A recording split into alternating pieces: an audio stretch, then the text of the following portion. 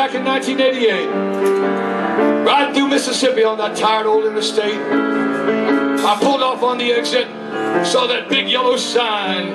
That's Waffle, Waffle, Waffle, Waffle, Waffle. Raced to my mind. Yes, friends, I was in the Waffle House. Truck drivers were boasting. The griddle was griddling. The toaster was toasting. With the tattoo on her arm, I knew the waitress's name was Peggy. The cook looked kind of scrambled and he said, "You can call me Eggy." Scrambled, Eggy, Eggy scrambled. The jukebox played Hank Jr. and then it played Proud Mary. The iced tea was sweet and Peggy's arms were hairy.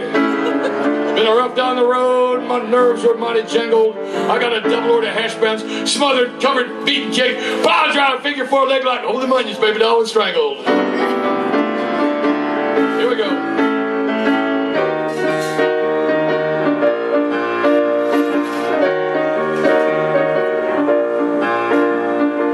Suddenly out of the kitchen, there was a scream and a terrible roar.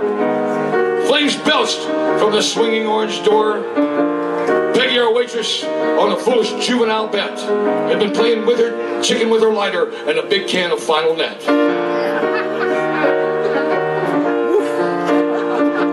The hairspray can erupted like nuclear sterno, turning the kitchen into one big food additive inferno. Eggy the cook screamed and gave a horrible last gasp as his polyester pants dissolved in a molten double-digit mass. Sorry. The Formica countertop bubbled. It began to swell. Was there no way out of this 24-hour breakfast hell? Constructors were screaming. Truck drivers were praying. The griddle was grinning and Proud Mary kept on a-playing.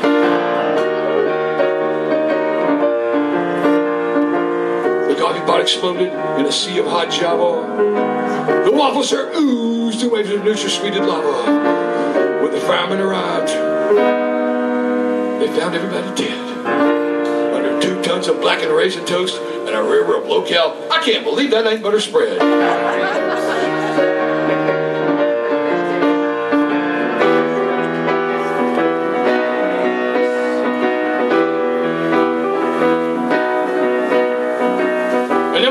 Late at night down the road I'll be coasting. I'll hear the griddle griddling and the toaster toasting.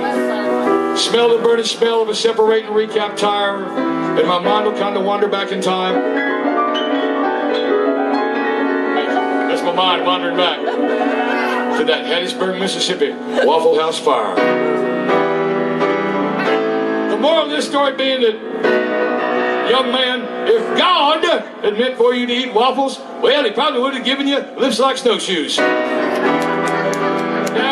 in Hattiesburg, Mississippi.